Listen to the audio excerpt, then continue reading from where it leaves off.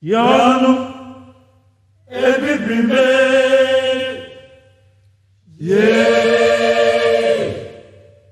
Yanu ebibrimbe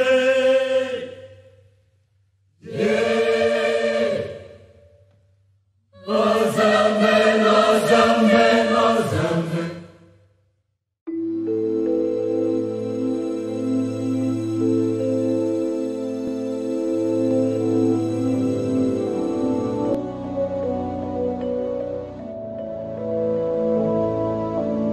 It's all this Presbyterian training, Presbyterian molding that has taken us into the army.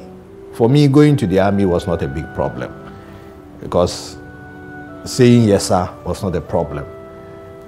Obeying orders was not a problem because of what we had to go through in Presec until you become seniors.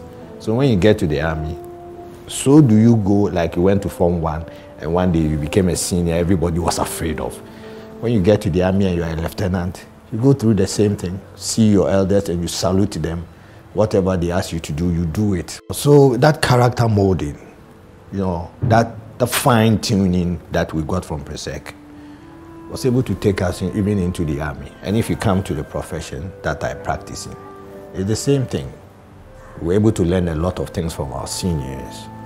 And that is what has brought us this far. It cannot be taken for granted that maybe you did it on your own, but because if you didn't have these innate qualities built in you, at a point you probably give up or you become unproductive. But I'm still working, you know. So the light, it was good. The light they exposed that to was good. We thank Presec for making us, molding us and making us who we are. We cannot be taken for granted. My name is Reginald Offei Yirenkyi.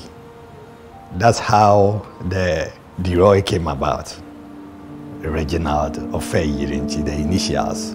So that's how I ended up with D-Roy as my nickname. Entered Presec in 1972 and finished Form 5 in 1977. I came back to Presec for my 6th form and continued with my science. I actually did very well in the O-level. I had grade 1 distinction, so obviously the school of choice was back to my old Presec.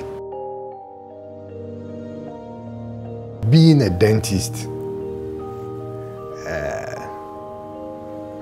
joining the army, I've traveled the world over because of the army. And I have friends in I supported peacekeeping operations in the UN, maybe about 10 countries. You know, I've taken care of people by way of dentistry, not only in dentistry. I used to be a lay preacher. So I have supported mankind, you know, with the light that was exposed to me in Presec. I have not played with it. I have shown the world, because if you don't have that exposure, if you don't have that candle lit in you at an early age, some of the things I do now, maybe I wouldn't have been able to do. It was different from what I knew from home.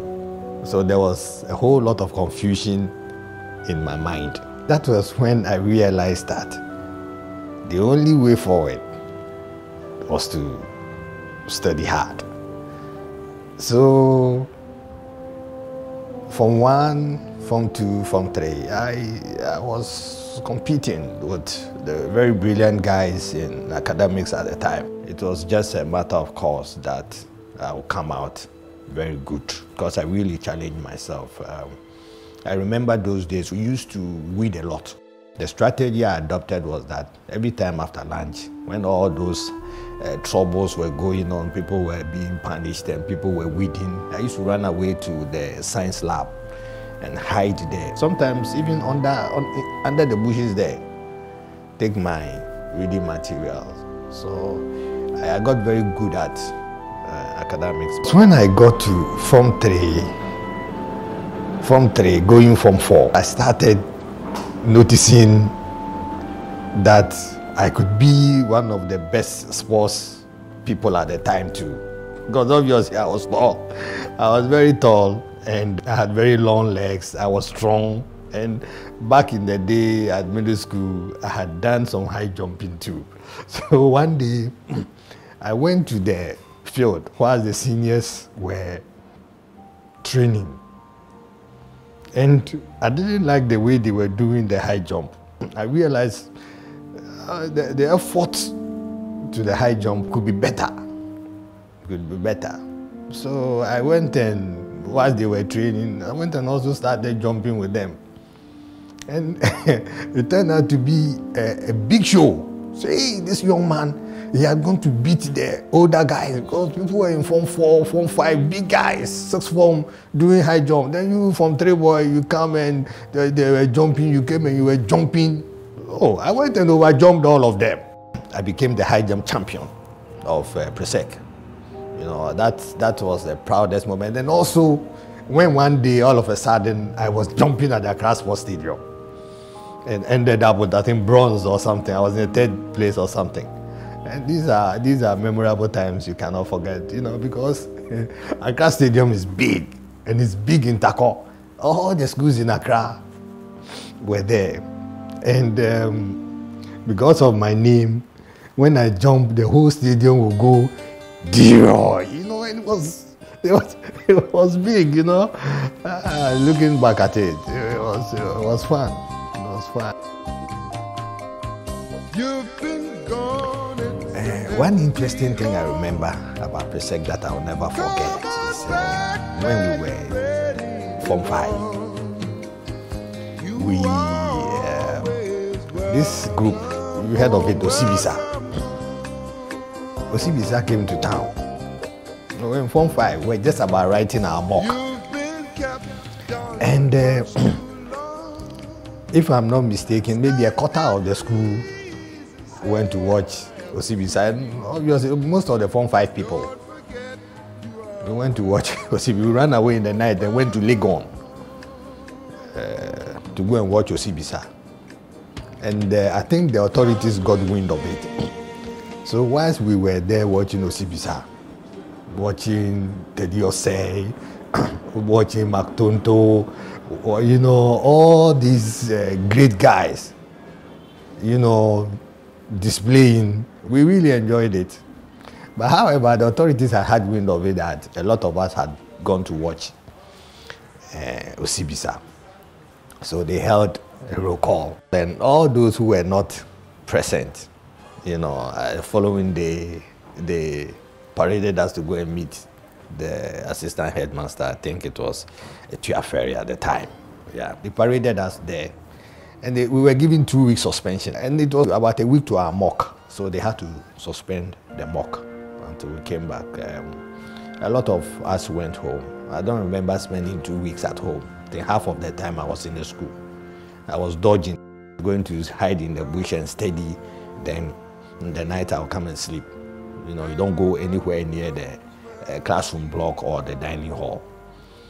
That is what I remember most, because the reason why it's memorable was that Osibisa was big at the time.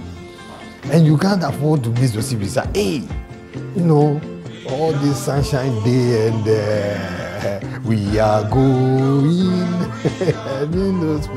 we are going, all these were big, you know, at the time. You know, we wanted to see them, and we actually did. Not to talk about the discipline I learned, not to talk about how to study, the academic aspect of it. You know, research training was complete. It was a part in my life that I want to relive. Maybe I would say I'd like to go back to Presec again if that was possible. You know, I don't regret spending that 7 years of my life there, because that's what made me what I am today. Everything about Presec made me what I am today. Forget about those crazy things that we used to do, you know, certain crazy things, but the foundation of my life is Presec. You know, as our anthem goes, you know, I learned a lot from there. And I'm happy that I am an old boy of Presec, Odadee. Yeah. What do you remember, boys? Kudos to the present president of the Odadee group for his vision and making sure that the Presec Odadee group becomes visible. Yeah, I think in this time I'd seen some serious improvement. And also encouraging the year groups to undertake projects in the school. You know, my group, we went and rebuilt the art shed and make it a modern art shed.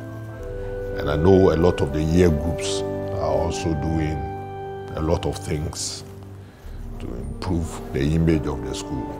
And that he has done really well, and I say kudos. Reverend, kudos. Everywhere, every sphere of life that you pass, they may not be at the very top, but you'll find a Presec person there. So we are all over the place, you know. I think we proved ourselves in the building of Ghana, you know, looking at Dr. Kwesi Botwe, a lot of people, young ones like Okujeto Ablakwa, them, Frankie Du, them, you know, special ice guy. Everywhere, in every sphere, you find some Presec boys. The current Speaker of Parliament, you find them making our light shine. No, we didn't keep the light under a bushel. We exposed the light. And that's what we're told. Illuminito videbimus lumen. In thy light, we shall see light. And we will give the light out. When we see the light, we'll give it out.